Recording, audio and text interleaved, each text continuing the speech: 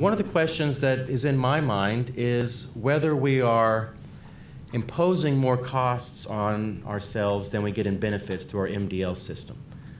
Maybe it's okay because it's just for pretrial, but as we know, pretrial ends up being the ball game in the vast, vast majority of these cases. Very few cases are sent back to their original courts. And so those are some of the ideas that inspired this conference for today, and I look very much forward to participating and hearing about what people think about those and other issues. I've been charged with leading off today by moderating a roundtable discussion with these three very distinguished people to my right. I would like to introduce them briefly and then start peppering them with a few questions about their own experiences with our MDL system. But I want to invite you to raise your hand and join in our discussion as it unfolds. We're not going to wait until the end to take questions or comments from the audience. Feel free to raise your hand and participate as things unfold. To my immediate right, we have Timothy Pratt. He's the Executive Vice President and General Counsel of Boston Scientific. And I must say, when I read over all of your responsibilities, I really wondered how you had time to be here today, Tim. You are in charge worldwide of the legal functions, global compliance, government affairs, and several other things at Boston Scientific. So very, very impressive. You're involved in LCJ, DRI, the New England Legal Foundation, and so you're a very, very busy man, and thank you for joining us today. Thank you. To Tim's right, we have, now I just found out how to pronounce it, and I did it right, and now I've forgotten it. Malini Morthy, Vice President and Associate General Counsel of Bayer, the head of litigation at Bayer. You've also been involved in some very interesting organizations, including one that struck my eye as the National Center of Law and Economic Justice. And so thank you for joining us today as well. And then on the far right up here is Dan Troy, Senior Vice President and General Counsel of GSK, formerly known as GlaxoSmithKline. Used to be a partner at my old firm, Sidley Austin. You were the Chief Counsel, Food and Drug Administration, been involved in the ABA, American Law Institute, U.S. Chamber of Commerce. So very impressive group. Thank you all for taking time out of your very busy schedules to join us today. I wanted to start off, if I could, by asking Dan a question.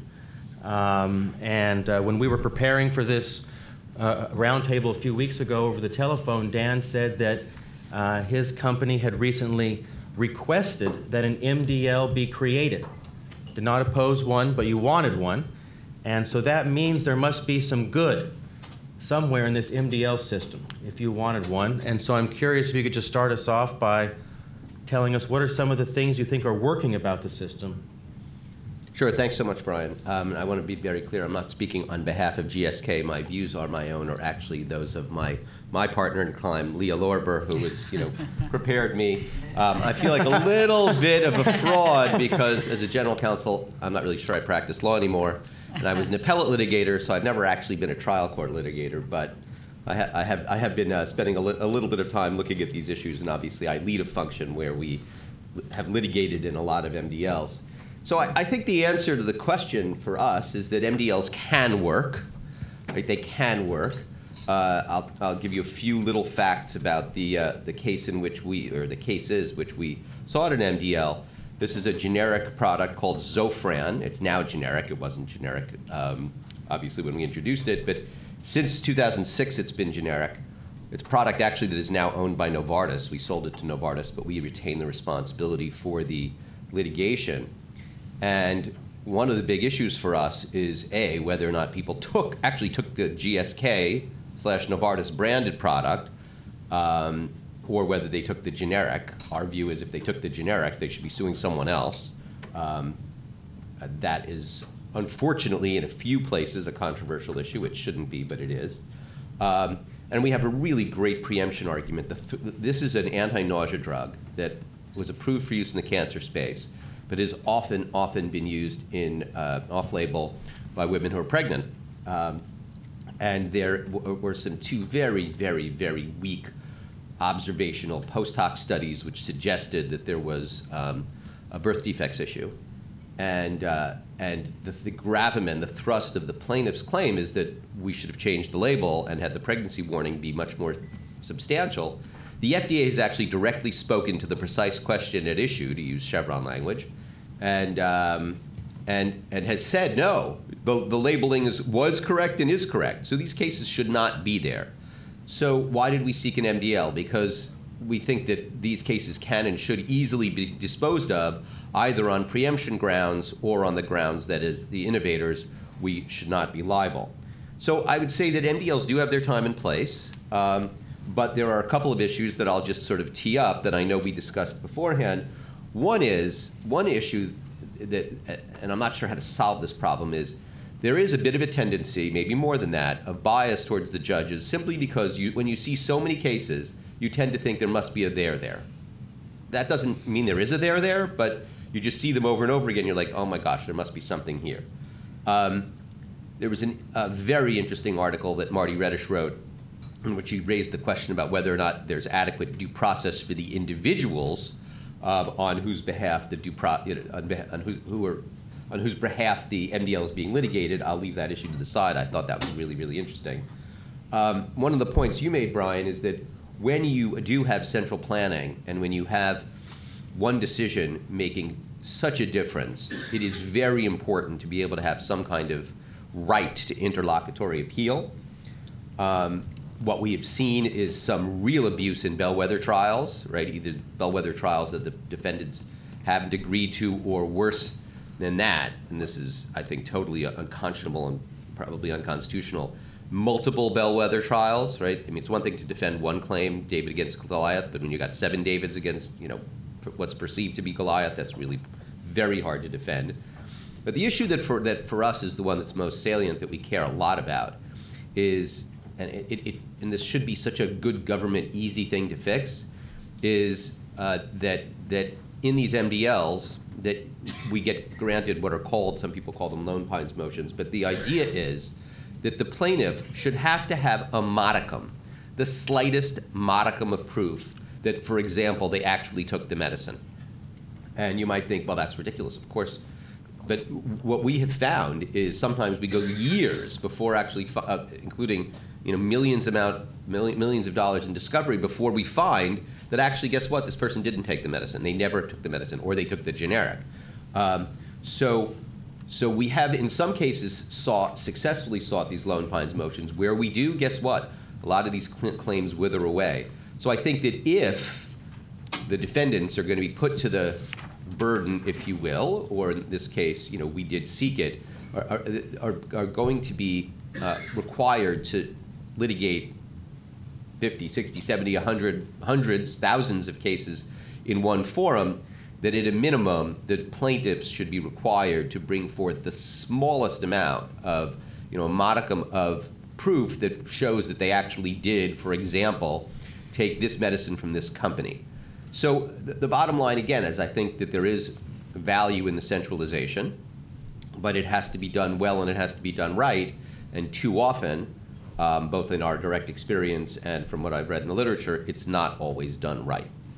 So in the case that you requested the MDL because you thought you had a strong preemption argument, were you going to be able to get the whole thing dismissed on a motion to dismiss, or are you going to have to go all the way to summary judgment? We are hoping that we can get the whole thing dismissed on motion to dismiss on at least one of two grounds. Now, an innovator liability, obviously, if the person took the GSK medicine, then you can't get out on innovator liability. But you should be. But the people who can't show that they took the GSK medicine, those cases should not be litigated against GSK.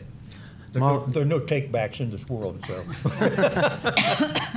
Can't undo it once it's done there, yeah.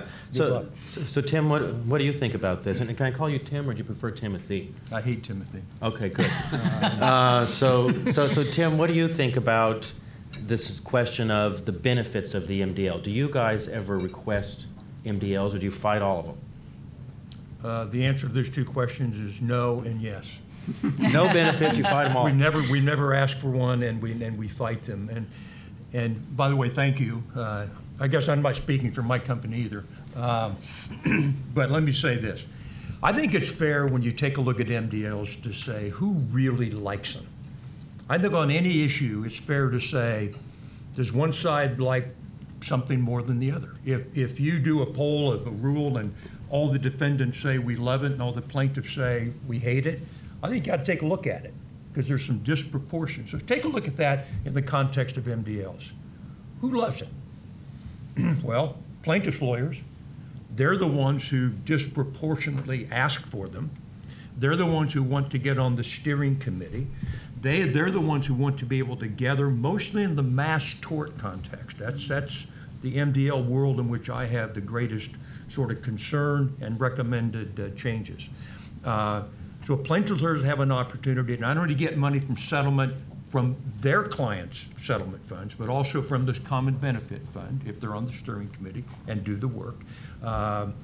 So most plaintiffs' lawyers would say, it's just fine, don't tinker with it. You know, we love the idea that we have a claimant, we just put together a master complaint that's very generic and the merits aren't challenged for a while and we sit back and wait and hope that it's settled.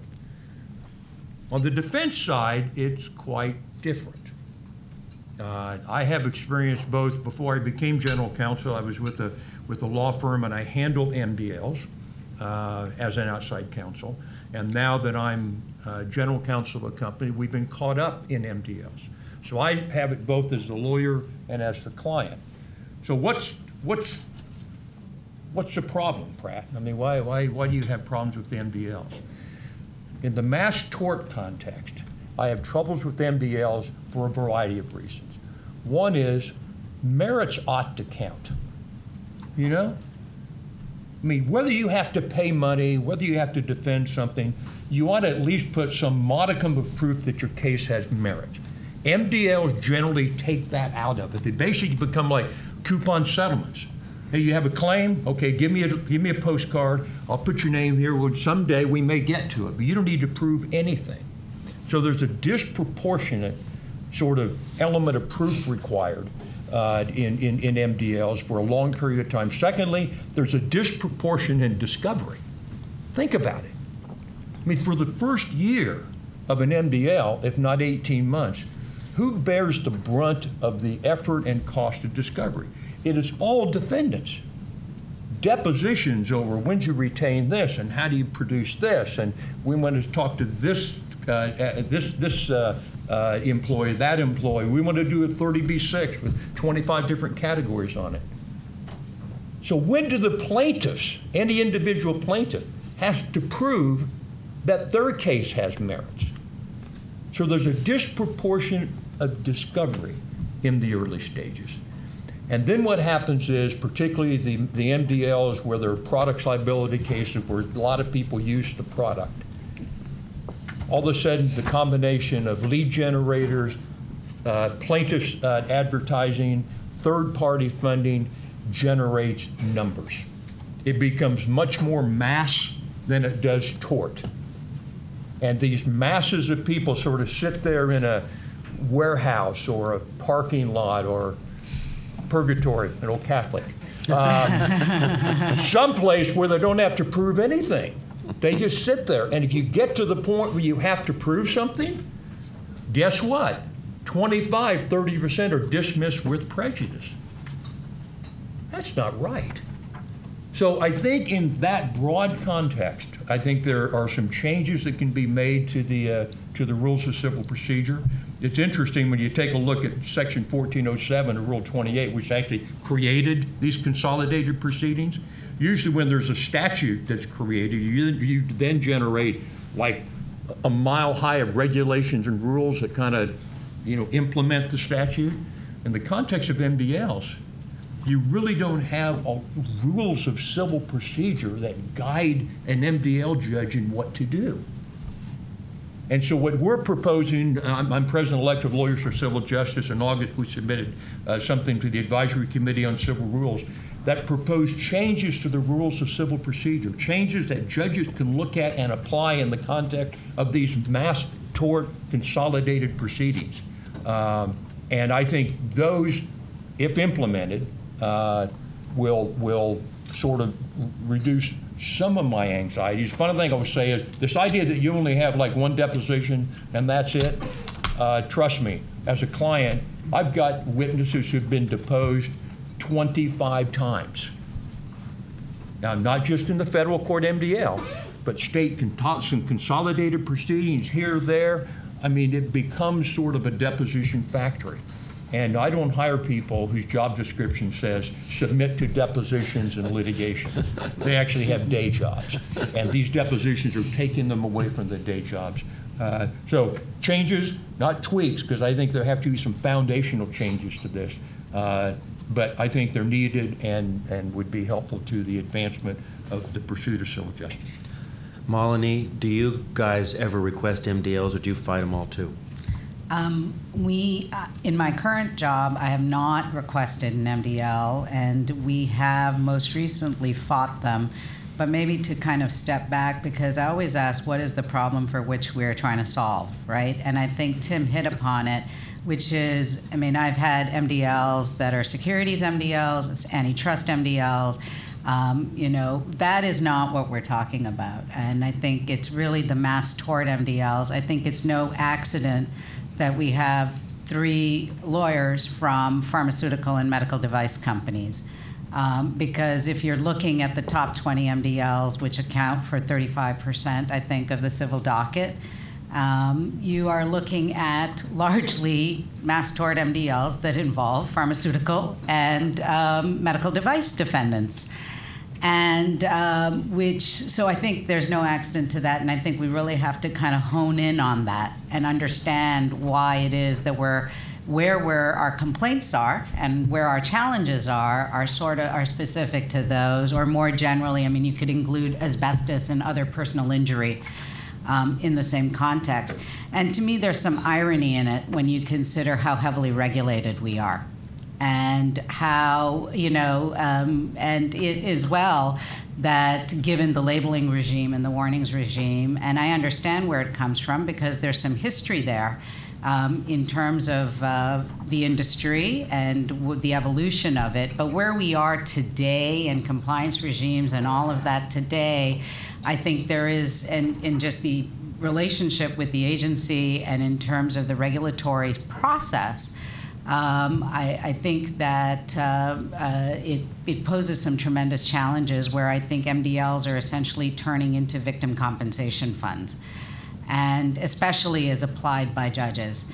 And if you start first with the panel itself and, you know, why, and the merits point is one that I think is so important, because I think what's happened is defendants have lost faith.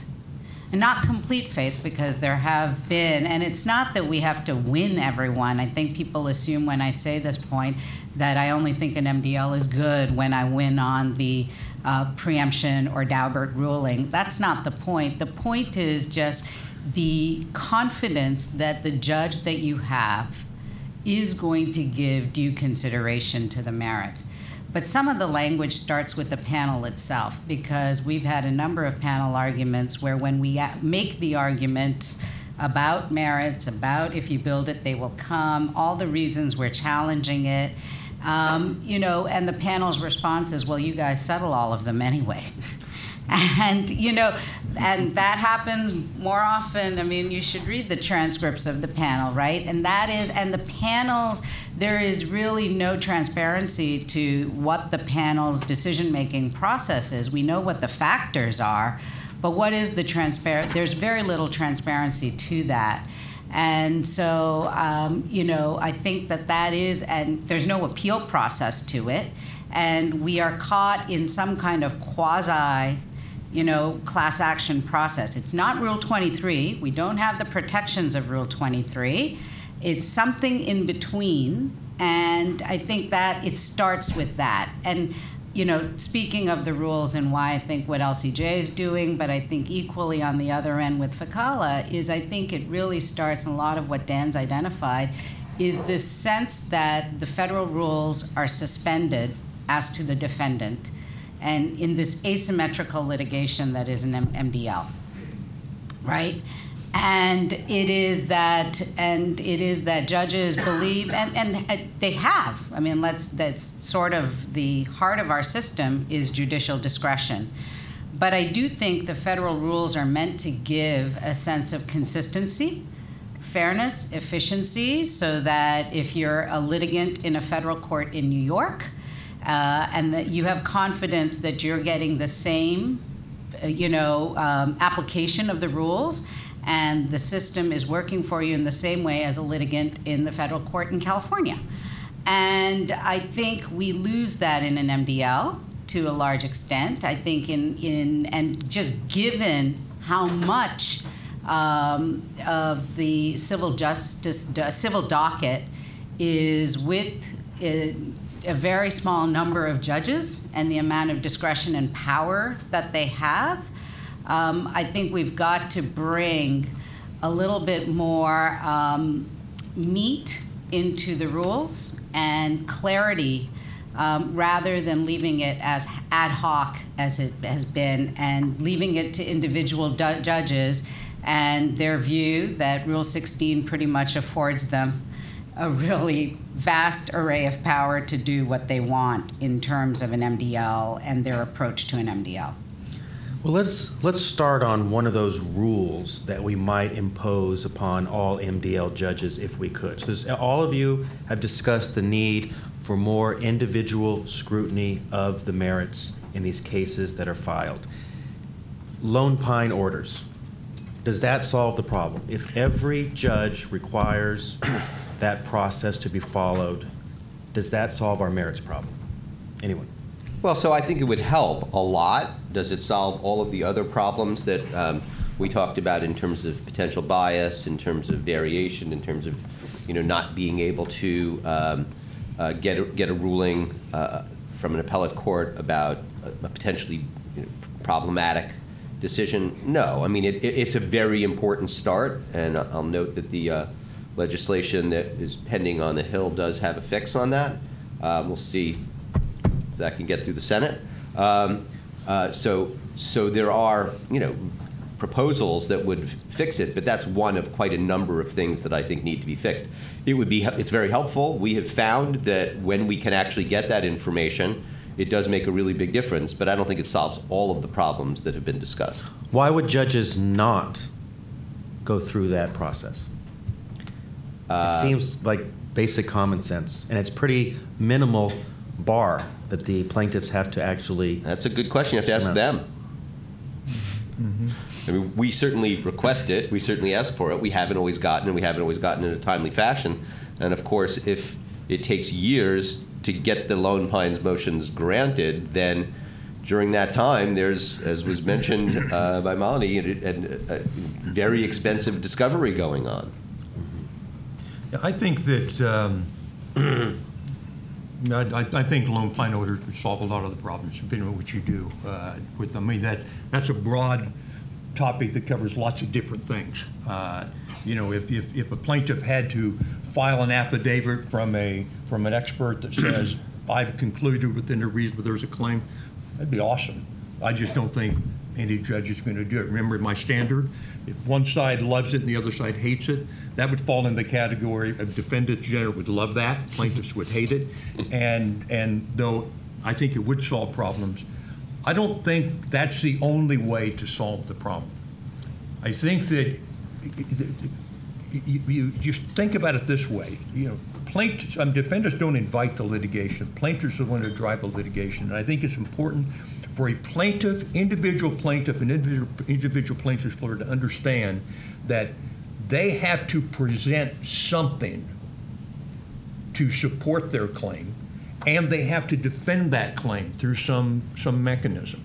The forcing them to prove it is to file a complaint that has some specificity to it under Rule 8 that you can look at and go, well, you really have a claim or you don't. That's not done with master complaints, by the way.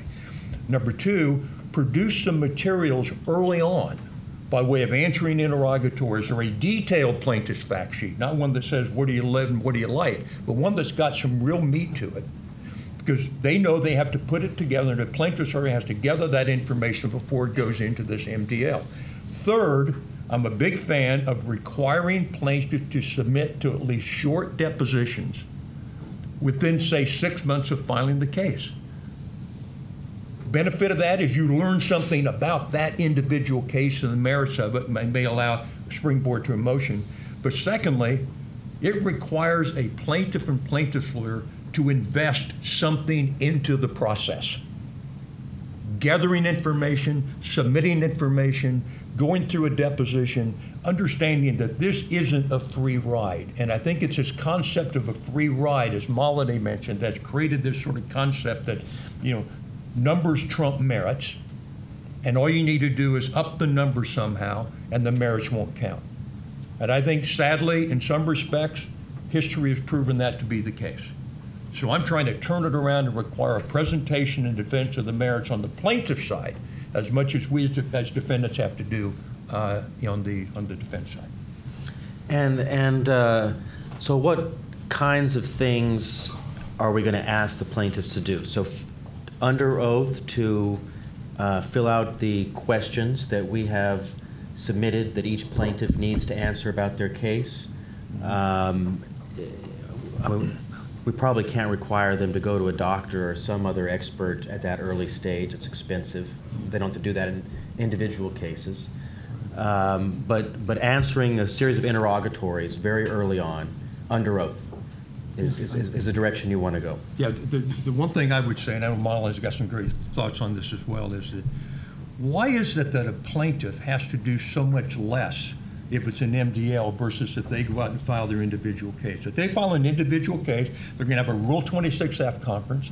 They're going to have to produce certain materials under the rules. They're going to have to respond to a set of interrogatories, including potentially contention interrogatories.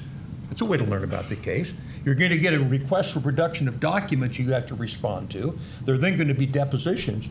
So I'm not saying you do all of that stuff in great detail, but there ought to be something like interrogatories, something like document requests, something like depositions that requires the plaintiff to do at least something beyond what they do now to present and prove the merits of the case. So I do think judges' views in terms of having some level of early vetting has shifted.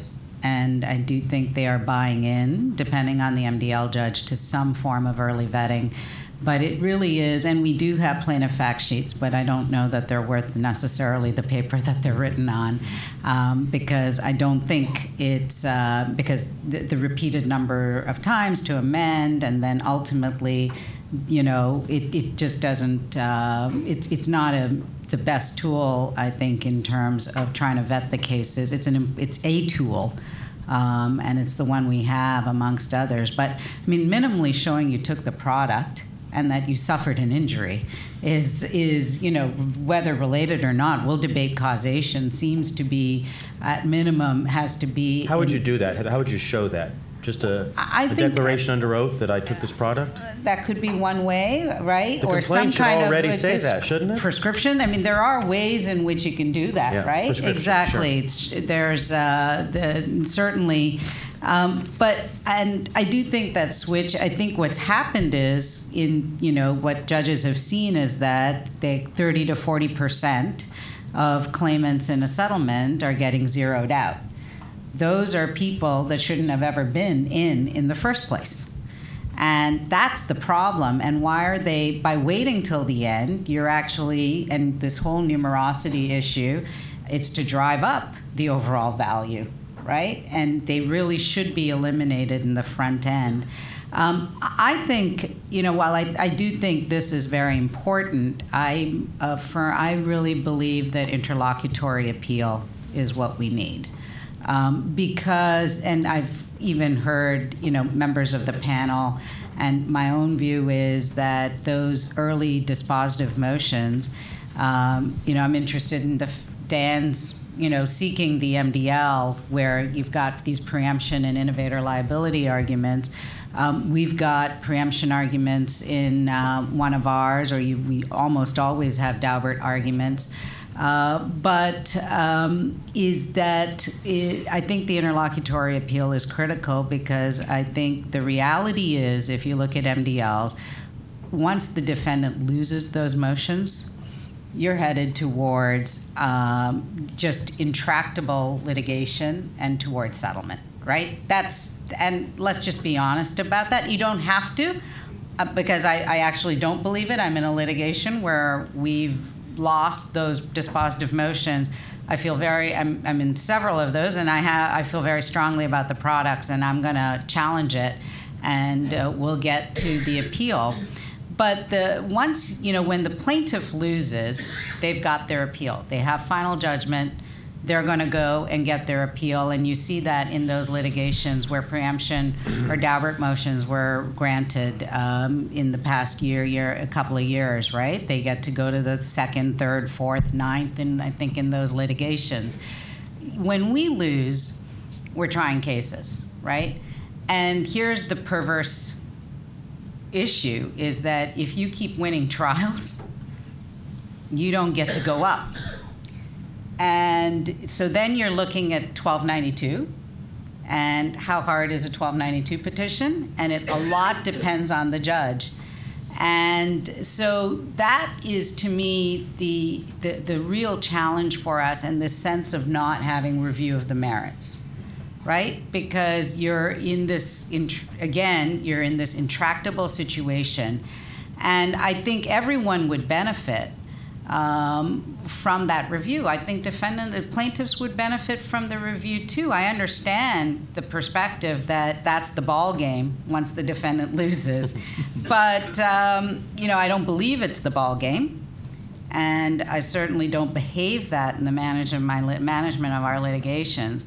But I think that's where I feel that certainly early vetting is an important point, but really if we're talking about merits review, I think interlocutory appeal on dispositive motions is critical. And so on motion to dismiss and summary judgment, what about Daubert rulings? So I would put Daubert, preemption would probably be the two areas, in our world that are critical in terms of review, because those are, any of those global issues that cover all of the cases, general causation Daubert, obviously, I think are the two critical ones, certainly in this world of mass tort litigation. I was thinking to myself, would Congress have to pass a statute to do that, or could the federal rules of procedure do it? And I guess the federal rules were amended to allow interlocutory appeals and class actions if you don't like the certification decision. So I guess I'm not sure why the rule makers couldn't do an MDL interlocutory appeal rule. Yeah, it would be akin to the Rule 23F petition, exactly. Exactly. Yeah. I think the hard part is managing what is truly dispositive and what truly has global application. And I will say that this is where, we have to admit our own kind of role in all of this. I think we challenged probably Daubert in places we shouldn't have been challenging Daubert as defendants, where we should have just acknowledged general causation. I think we've been in some ways our own worst enemies, and I think it's hard because you don't want to waive issues. You want to preserve issues. It's the same with in limine motions. Judges complain all the time. Both sides file umpteen motions. I think we've been sort of created some of the issues ourselves. And so we have to have some restraint in what we view as truly dispositive and what we're going to ask, because I think otherwise we're going to have the entire judiciary opposed to us in terms of this issue. Would you let the appeals court have discretion over whether to take the appeal like we do with the 23F motions to kind of police that, Well, I'd love for it to be automatic, but okay. But let's be realistic. But a compromise would be fair for them to have to make it discretionary. Yeah. I assume Dan and Tim, you guys like the interlocutory appeal idea very well. I was just going to add, Brian. Sure, I think it's particularly when you just look at the number of cases and the extent of the civil docket we're talking about locked in these MDLs. 35% in 20 MDLs. It just seems to me unbelievable that you can't have review of those cases because they're in an MDL, and it's not, and I think everyone will say, oh, you ultimately have review, but let's be honest. How many MDLs are really getting review at that end stage? I mean, once you lose a trial, sure, but I think it just makes it incredibly challenging. Sorry. Yeah, my view on it, I agree with Malini on this, and so to ask the question she raised, what problem are we trying to solve? Mass tort MDLs are big deals. They cost a lot of money, there's a lot of risk. So think about a situation in which all of those matters rest in the non-reviewable discretion of one judge selected by a judicial panel. And that judge can either look at the merits of pleadings or not, can decide whether discovery can be had against plaintiffs or not, rule on motions in any form or fashion, dictate what motions can be filed, dictate the timing of the resolution of those motions, decide whether bellwether cases should be done or not, decide whether they're 10 or 20 or one bellwether case, decide whether they're consolidated or not. And who is in a position to, whether you're the plaintiff or the defendant, to have a decision that you're aggrieved by, reviewed by somebody? And I think what we're proposing here, at least I am, are two sets of things that allow for this discretion to be exercised and reviewed. One is a change in the rules that provide some guidance, because I think there's a void there. And number two, some mechanism that doesn't require you to go up to an appellate court every month to say, I don't like this discovery order, but at least some mechanism to go up on significant matters and have that MDL judge's discretion reviewed by someone, because those decisions have consequences. That's the problem we're trying to solve. Is there a way to define significant matters? Is there? Yeah, I'll define. Yeah. Yes. If the advisory committee would just say, it's up to you, Tim. Why don't you go ahead and put this together?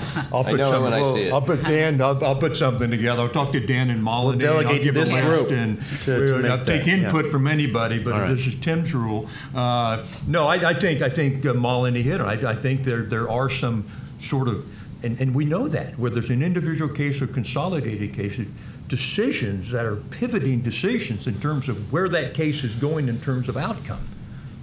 Daubert's one, preemption's one, motion for summary judgment, those kinds of things, can pivot litigation from sort of one side to the other. And I think those kinds of things, I'm not talking about little discovery disputes, I'm talking about consequential decisions that can have an impact on the course and outcome of these consolidated proceedings. Those are the things that we ought to have a right to go up and have an appellate court take a look at it, or at least decide whether to take a look at it. And it sounds like you would throw in the bellwether plan as one of those things that should be appealable. I wouldn't put it in the bellwether plan, because my proposal is that the rules should not allow bellwether trials, I see. period. That's So another way to solve the problem. If the rule is no bellwether trials, and an MDL judge sets a bellwether trial, yes, I want to be able to appeal that. Now, so we've talked over and over again about how much discretion this judge gets. Is there a way that we can improve the process of picking who the MDL judge is? Right now it's done by the panel. The panel is selected by the Chief Justice. He's a pretty conservative guy, was a corporate defense lawyer. Do we need to improve the process of who gets on the panel, of who the panel picks for the judge? Should we allow both sides to have peremptory strikes of judges they don't like? Is there something that can be done to improve the judge picking process? What do you think, Dan? Yeah, so while I think that in theory, the idea of having peremptory strikes on judges is a very attractive one, I think that is a very tough sell. I mean, the myth is that all judges are created equal, they're all equally good, et cetera, et cetera. And I think that's to me, that's a really big uphill push and fight. That doesn't mean it's not a good outcome or the right thing to do. This is more of a question for the panel that has more experience with directly in front of MDLs than I do, but is there a modicum of training that we should require before a judge becomes an MDL judge? I mean, a modicum of experience, either in their personal background, they've actually litigated cases, MDLs, which would disqualify me. They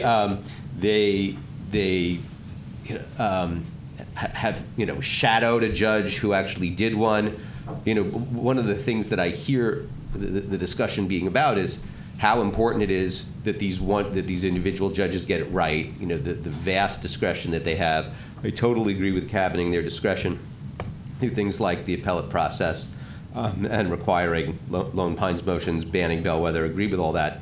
But is there something that can be done that's really much more feasible to upscale the consistency and quality of the judges who are making these decisions?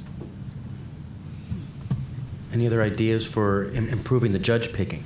So let's think about how it's done. And I'm not saying it's always done this way, but my experience is it is largely done this way. The plaintiffs file some cases in federal court, sometimes more in one court than another court, and a judge, gets assigned randomly to those cases. And then maybe weeks, months later, there's a petition to the judicial panel. And what you hear is, well, this judge has experience. This judge has already sort of invested in it, and so why don't we go ahead and give it to that judge? Without a consideration on whether that judge is really good for the process. And I think that I'll just echo what Dan said. My experience is MDL judges, all judges are really, really smart. And I like all of them, by the way. Everybody, every one of them. But I think, just for the record, but I think for an MDL judge, it's not just knowledge and skill. It's temperament, it's patience, it's strategic thinking. It's the kinds of things that I'm not saying some have it better than others, but I'll say that. Some have that better than others. And those are the people that I believe, those judges, who have proven that they're pretty good at navigating through these kinds of MDLs, they ought to get another one, and maybe another one. I'm not saying create a sort of a patent, judgeship kind of thing, but there ought to be some feedback that the panel gets on MDL judges. I haven't had that, by the way, and I've handled a lot of MDLs. No one has said, what do you think of this person? And if the plaintiffs love the person and the defendants hate him, well, that's something you've got to weigh in the balance. That may not be the judge for an MDL. I used to say as a young lawyer, I want the judge who, when I walk into the courtroom, he says, what do you want today, Mr. Pratt? That's what I want. Then I realized that that's not really very fair. I just want a fair judge. A judge who sort of takes a look at the merits, sort of navigates that middle ground where both sides go, I didn't get everything I wanted, but I was treated fairly. And I just think there are judges who are able to do that in the most difficult of circumstances. And I say that when you have thousands of cases on your docket, you have hundreds of lawyers, all want the same thing. You're trying to navigate state court judges who want to sort of sabotage the process. I love all state court judges too, by the way. I mean, it complicates things, and that, boy, you almost need a judicial politician, statesperson to be able to sort of handle that in a way. And I just think more attention ought to be paid to finding those kinds of judges versus who was the first judge who got randomly assigned this case in this venue. Yeah. I think it's fairness, and I think it's trust in the process, right? It's not that I'm looking to win everything. I know that's impossible, and and there are probably times when we shouldn't be winning. And it's really, though, it's trust in the process and trust in the neutrality of the arbiter of that process. And that's where I think it's when one or the other side doesn't have trust in that neutrality and trust in the process, I think, is when you lose faith. And I think that's some of the challenge. You know, I do think my concern, if we kind of only go to experienced judges, is we're losing something, because I've had first-time MDL judges who've been better than many of the experienced judges I've had, and who've managed to, through the process, who understand it, who've educated themselves and approached it, you know, and managed them very effectively. So I think we lose a little bit of that. I think the challenge for the panel is really this lack of real clarity and transparency in terms of how they reach their decision making. I know they give those opinions once they've decided one way or the other, but to really understand what ultimately is governing it. How much are they considering the merits, or are they not? And I do think we should dig into whether there should be more merits consideration. Are we going to move more towards Rule 20, you know, what you have in the case of Rule 23, which we're somewhere in between, or is this really just a procedural mechanism, right? And I think our challenge right now, it's not even so much of the, it's really, we're somewhere in between. And I think that's where people feel a little disconcerted, right? Or certainly I do, is that we're in this in-between situation. And so I think, and the other thing is we've moved away from, historically, my understanding is that you're only supposed to be asking for a district, right? You're not actually supposed to be naming a judge. And we have completely shifted ground where we're now horse trading on a judge, right? And it was, you know, you'd ask for the district. If the panel decided to consolidate, you'd go to the chief judge of the district. Depending, I think different districts work differently, but then the chief judge would decide, right, who was going to get that MDL. And we've completely shifted ground on that.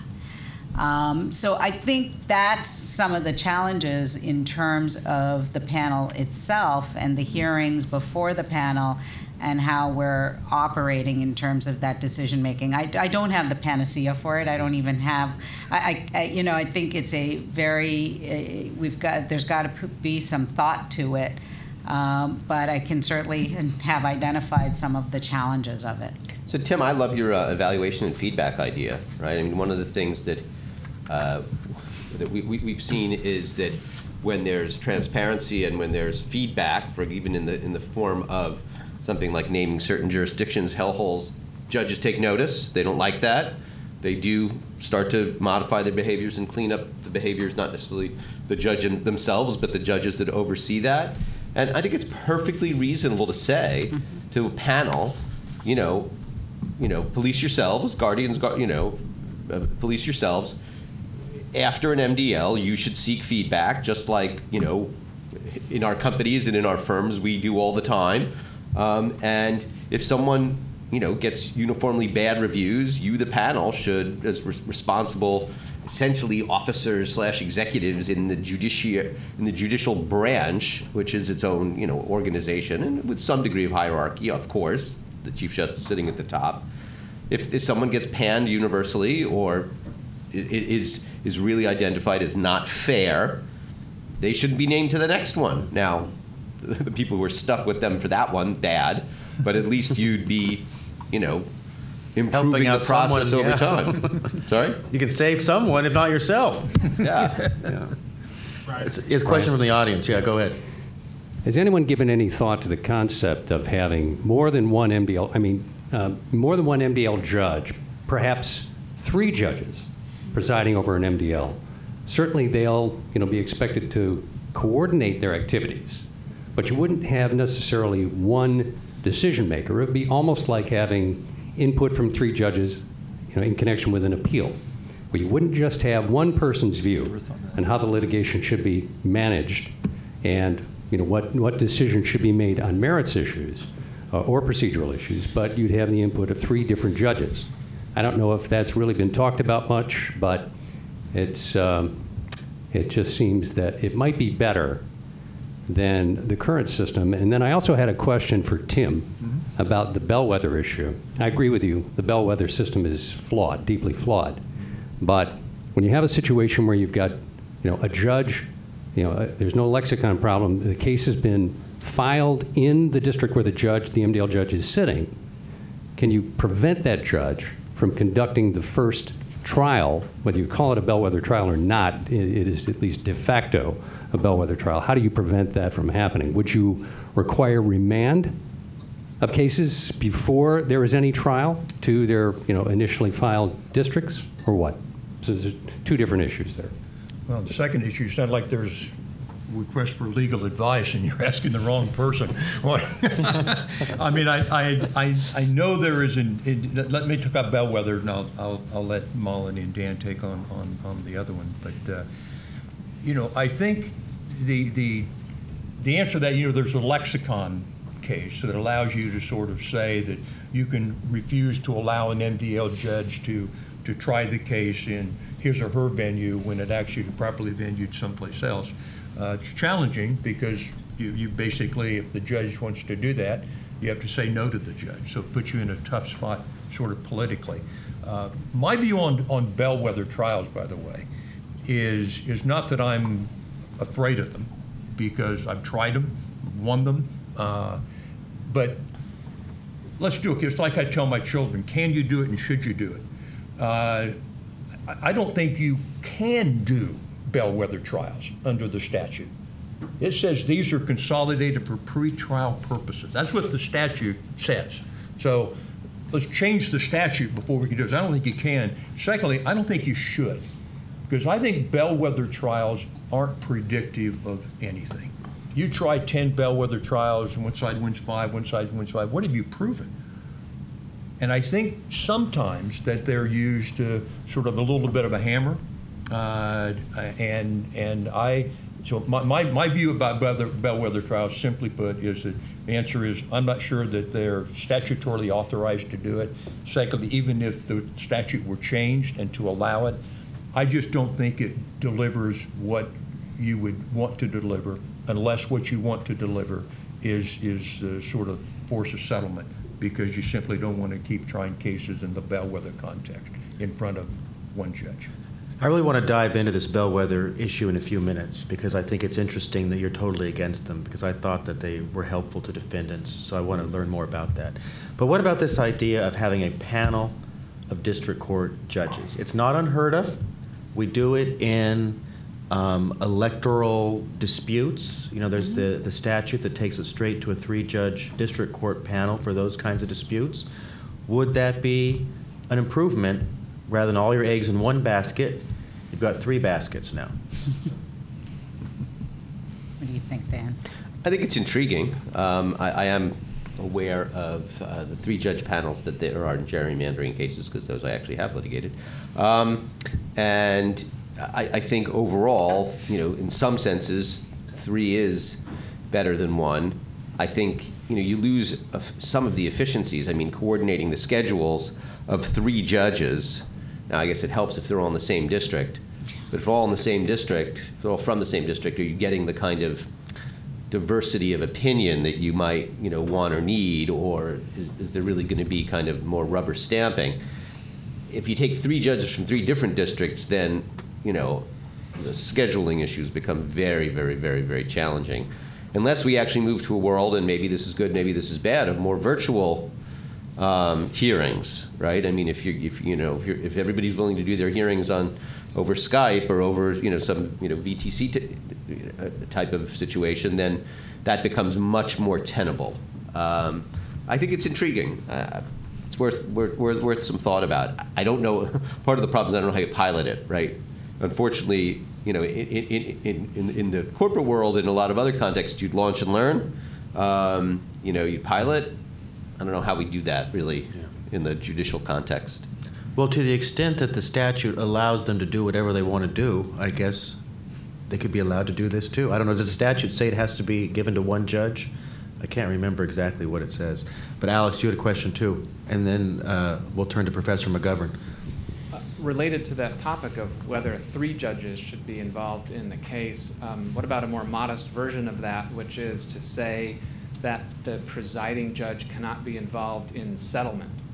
So it would take the decision-making power over as Tim said, the ability to file motions and deciding those motions out of the hands of the person who is trying to get the parties to reach an agreement.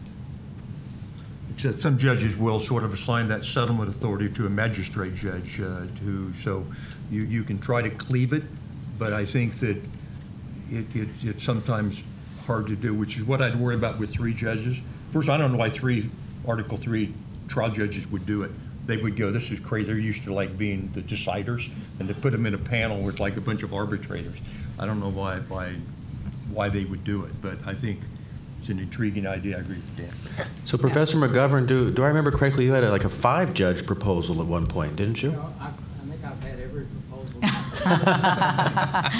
Both of those suggestions I did propose. The second one, actually, I like better, where you bifurcate the role for litigation and settlement. And in the Syngenta cases, that's basically what's been going on.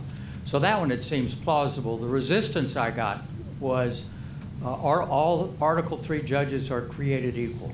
I mean, that phenomenon is really difficult to overcome in the selection of judges, in reaction about are they good judges, are they bad judges, in the lack of ability of the panel to judge other judges because they see them in a setting that's totally different from the trial of a case.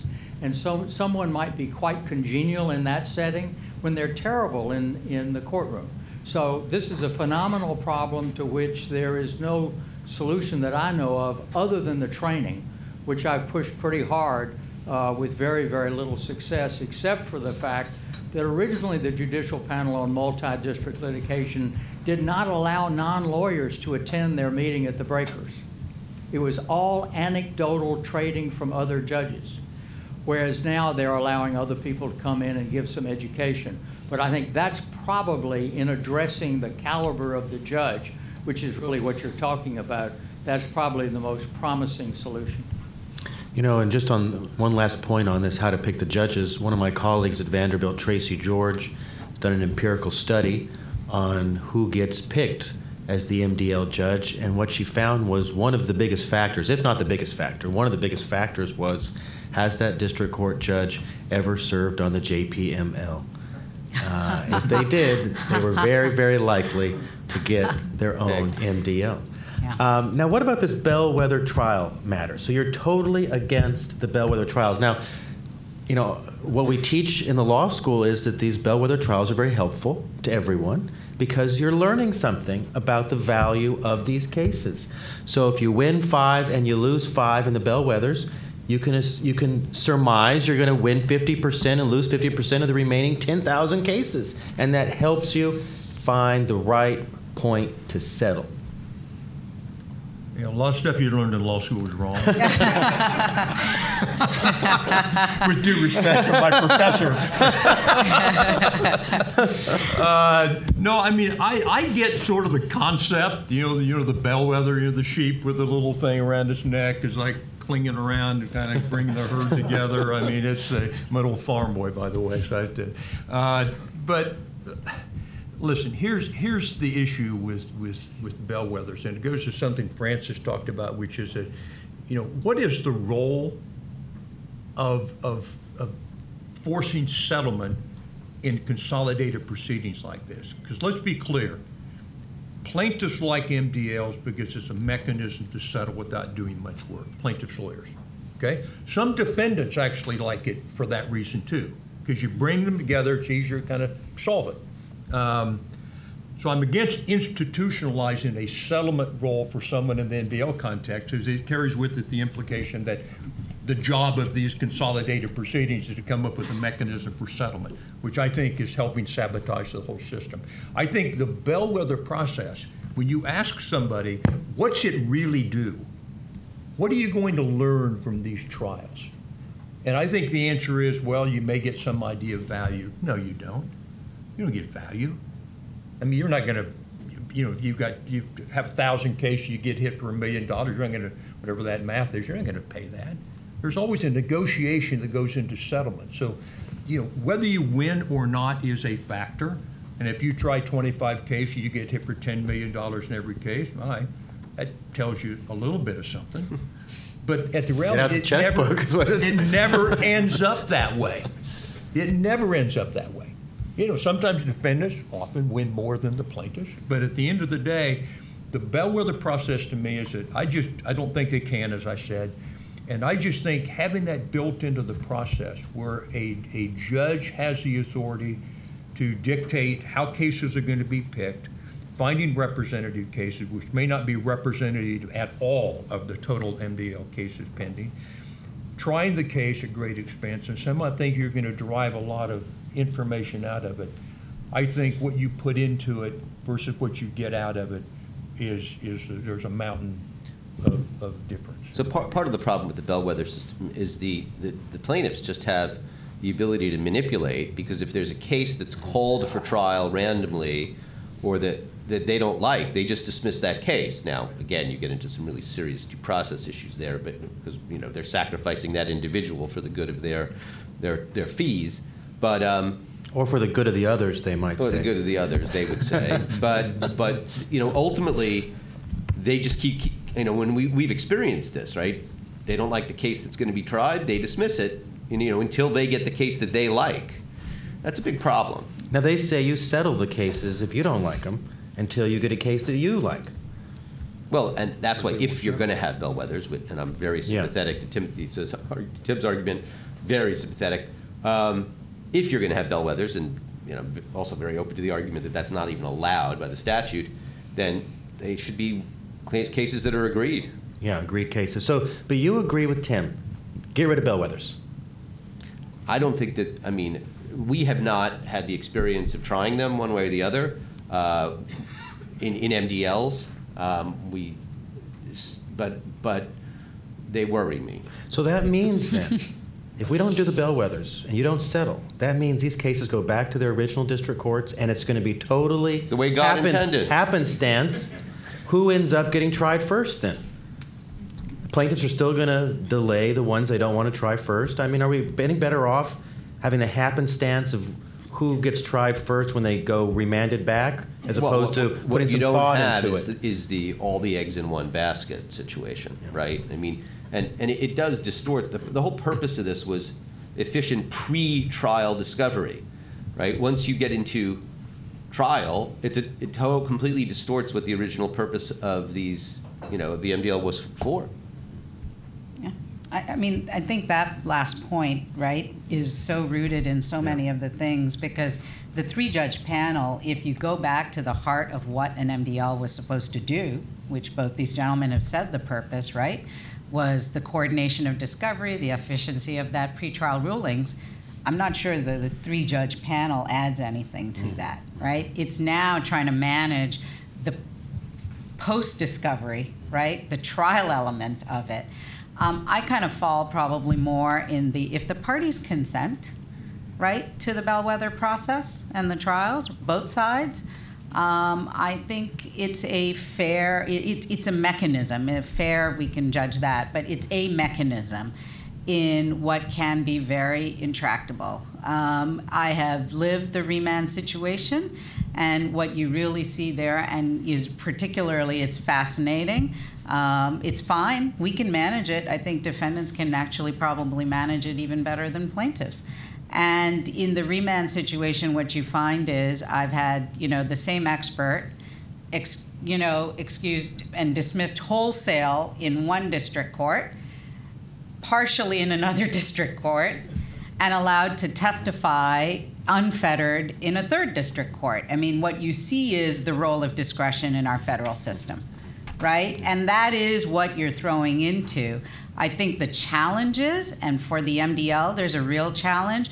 That MDL judge who sends back X number of cases into the system is heavily criticized by their fellow district court judges, right? Because there is this perception and this view that the MDL judge is supposed to wrap this up, right? In one fashion or another, once that MDL is given to a transfer judge, it is his or her job to solve it for everybody else, right? Bring resolution to it. And there's heavy criticism. And in fact, how the cases get decided is if you go to the Eastern District of Virginia with a rocket docket, that case is probably going to go first, right? That's what actually happens, right? As opposed to, I mean, it's really that randomness. But I'm still not sure where we ultimately end up, but it's what the system, right? We were supposed to go try cases, we go try them. But I kind of fall on the, if the parties agree, and it's probably where I agree, well, with a little caveat on the settlement point, because I think the settlement is really complicated with the whole common benefit fund, right? You have an MDL judge who is administering the common benefit fund amongst the PSC, right? Setting percentages of what withholding percentages of any settlement, and ultimately deciding the allocation of that. And having that same judge participate in settlement, I think, is a real challenge. And I also think that, I think to me that is something that needs to be unpacked more than we have. But I think that presents a real challenge for that judge in terms of being on both ends of that, and also trying to manage the merits. So I think, again, another intriguing idea is having someone else have that role. Now, if it's, it's just what is the party's role in deciding who that person is, right? In terms of whether it's a third-party mediator or another judge. And I think you're going to have less discretion on the latter, and some less involvement as a party in the latter, and probably some in the former. But I think that's the other challenge that we haven't really talked about. But audience. Yeah. Hi. My question is for you, Mr. Fitzpatrick. Yeah. How would you quantify? And I'm going to be very, very specific. Yeah. Like if I was give you an example, an analogy, whatever. If I was to purchase like a plain vanilla or stock option, and I want to use a mathematical model, Black-Scholes. So if I'm working as an accountant, let's say, for a law firm, and I want to figure out how much this MDL litigation is going to actually cost the firm, and is it worth it in the long run? What mathematical or quantifiable math model would you use or recommend for this type of litigation?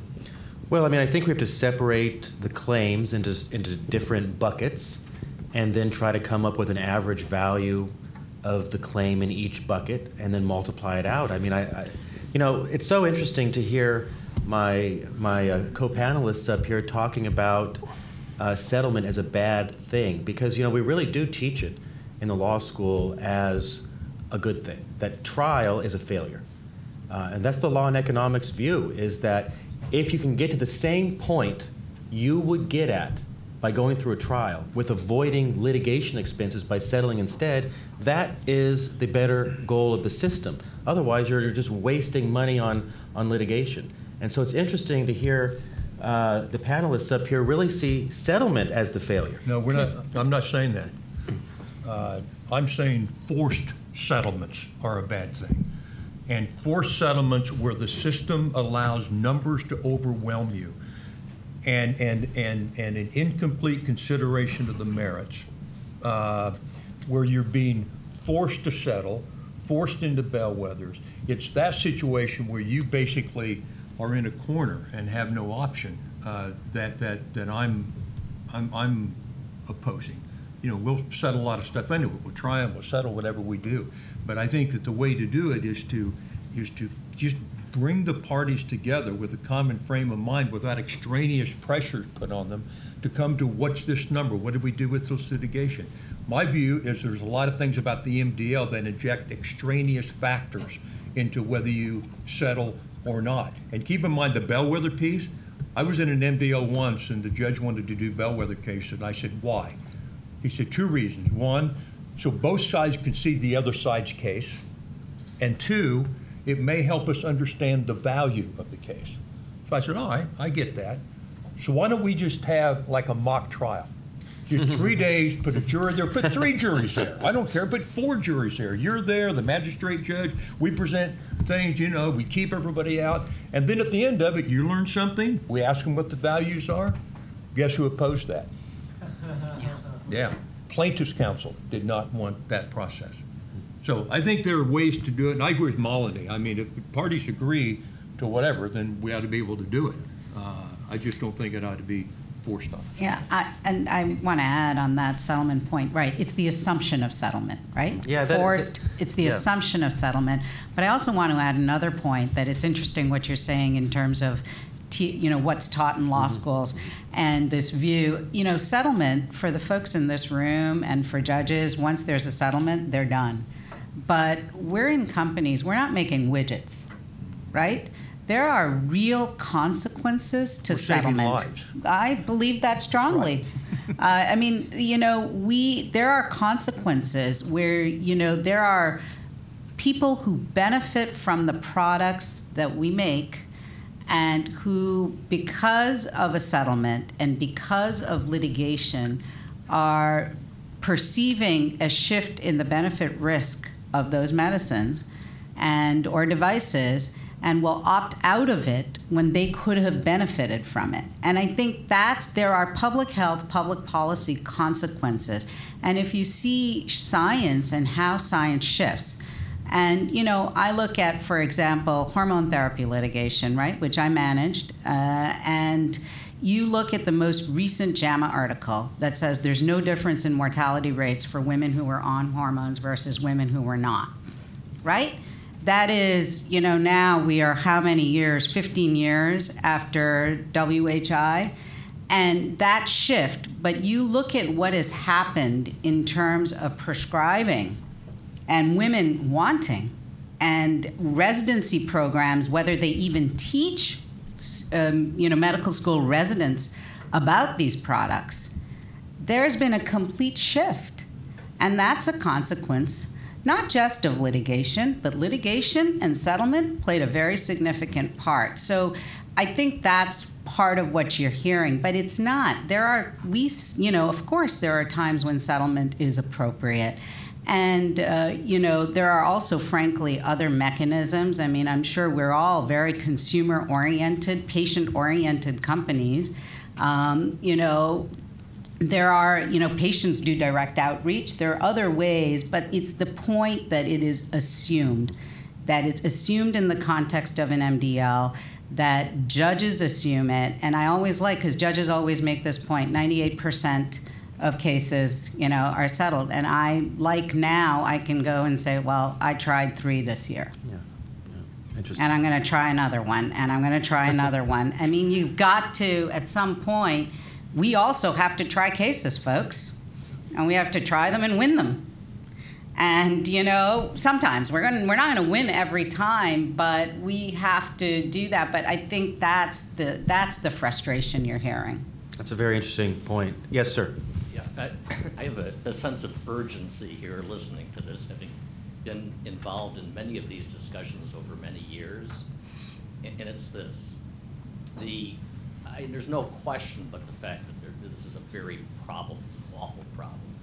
Unfortunately, it's been in place for many, many, many years, and most of the issues that we're talking about have been talked about for many, many, many years.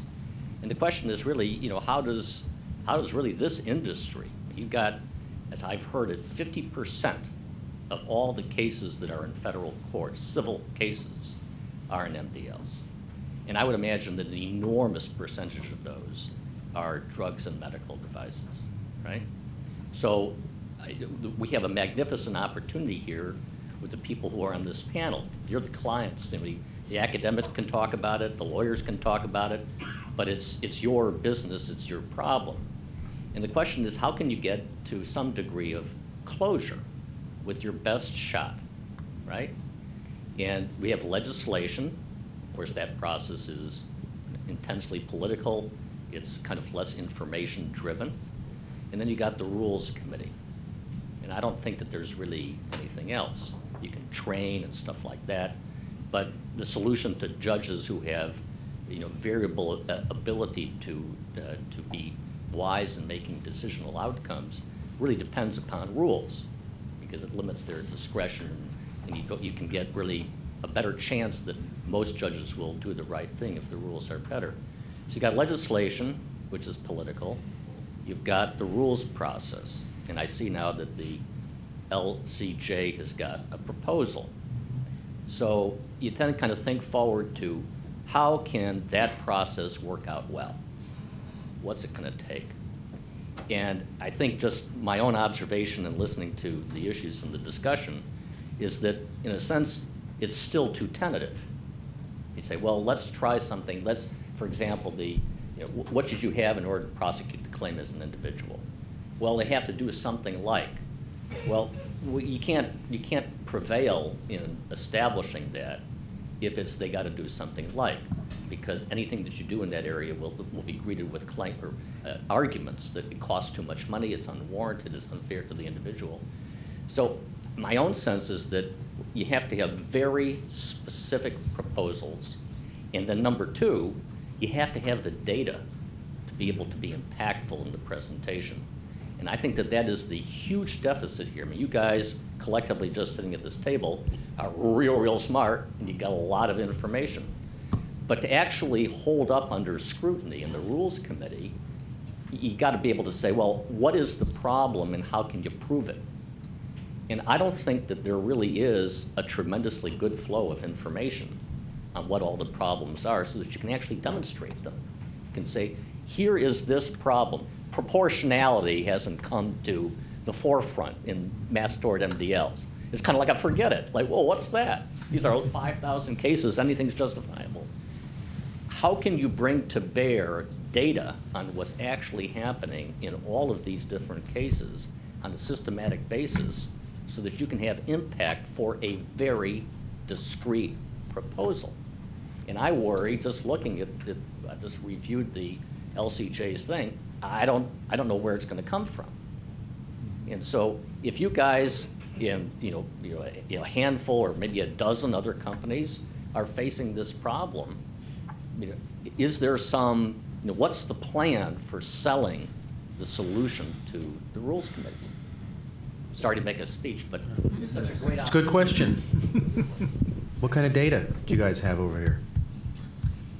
Well, I can address it from the LCJ standpoint because I was involved in that. I think two things are going on, David. I think MDL judges are beginning to see some of the frailties around the process right now. So I don't think MDL judges say it's going great. What are you doing? Telling me it's not working. I think a lot of MDL judges, in the privacy of their offices would go, yeah, this is getting a little bit out of control, particularly in the mass tort products world. And I think there are things that are sort of driving that. I think the third-party funding is becoming more of an issue. I think, lead generation, advertisements become more of an issue. You get judges like Judge Landau of the Mentor MDL going, this is crazy. I'm seeing a bunch of frivolous cases taking up everybody's time, and we've got to put a stop to it. So I think we start from the process. They're increasingly, I think, beginning to see the problems that almost didn't exist back 10, 15 years ago. So I think there's a realization on the part of the judiciary, and I hope the judicial panel, that we need to start putting some guardrails around this, or we're going to lose the benefit of this statute. The second one is, LCJ, Washington Legal Foundation, the Chamber ILR. I mean, there's sort of a drumbeat now of people who say these are the things that need to be done better and differently. And built into that are articles that contain the data that this is what this defendant had to go through. There's a little delicacy involved in that, frankly, when you are a defendant in an MDL. There's a time at which you got to be a little careful about what you say about it. But how long they go and some of the recommendations we have, I think it's up to us as defendants, as organizations like LCJ, as the defense bar of the corporate community to come forth and say, these are things that can be done to make it better. So the next panel is going to talk about eliminating meritless claims. I'm going to learn a lot from that, my friend. Yeah, so I can provide some data.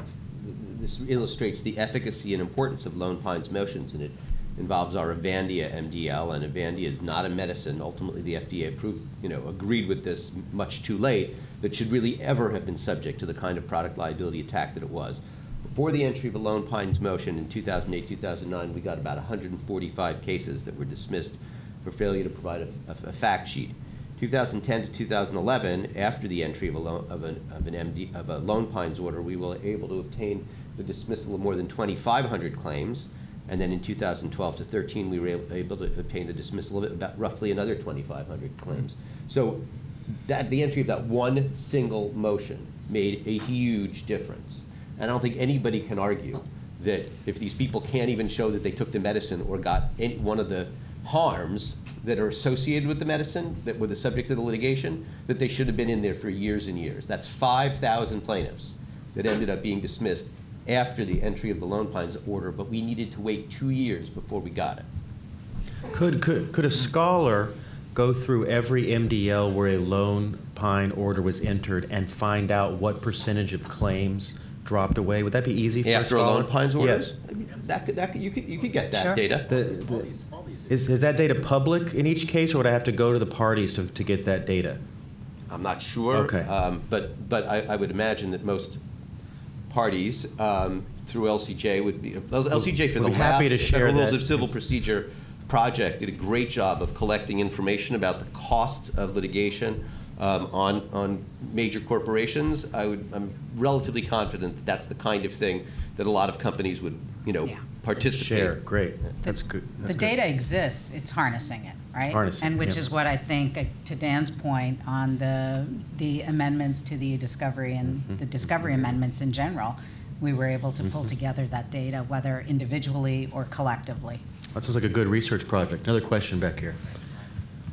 This question goes back about 15 or 20 minutes. Sorry. No, it's just fine. It's maybe our last question, too, I'm sorry to say. I only got 3 minutes left. So it relates to the practicality of remand in these mass tort cases where there are thousands and tens of thousands of cases. So, Melanie, I guess it's to you. You suggested you've been through the remand experience. Could you just give a ballpark how many cases went back and what the life cycle of those cases? Did it go on for years? Did you try many cases, or did they disappear quickly? Yeah, we tried in total 23 cases, I think 7 in the MDL, 16 after remand. No, actually some were state court cases, but we certainly tried at least a half dozen probably in the remand courts. The initial view, the judge initially said he was going to remand back 1,000 cases a month. It never turned out to be that, right? It's just the system can't manage it. How many cases? There were, I'm looking at Alicia, hoping she might remember how many total cases. There were at least 10 to 20,000 cases roughly. And then we remanded back probably, at a different pace. He then went to 400 a month, then it went to 200, then it went down to 100. And we agreed that there would be a mechanism before cases were remanded back. We would do some degree of case-specific discovery within the MDL. And so, 4 or 5 depositions, the key depositions, plaintiff, prescriber, treater, it was 4 or 5. And then the process was that every few months he'd remand back anywhere from 100 to 200 cases. Ultimately, we remanded probably over 1,000 cases, if I remember correctly. Well, we have the numbers somewhere, but I mean, we were taking statistics about how many briefs we were filing. I mean, if you saw the numbers, it was astounding, right? How many depositions you're doing at that stage. That's why when you're talking about when judges or anyone or a party talks about remanding, let's say even 1,000 cases, think about what that means in terms of depositions that you're going to do, right? That's minimum in a pharmaceutical or medical device MDL, 5,000 depositions. Think about how many days there are in a year, how many business days there are in a year, availability of doctors. I mean, it is, you know, there's some reality that has to set in, and I think eventually set in, because after he realized, notwithstanding 1,000 cases, the system can't manage it, you know? Okay, on that note, I mean, that's why we created the MDL, because the system can't manage it. But on that note, we have to conclude our first panel, but please help me thank these very distinguished guests we've had.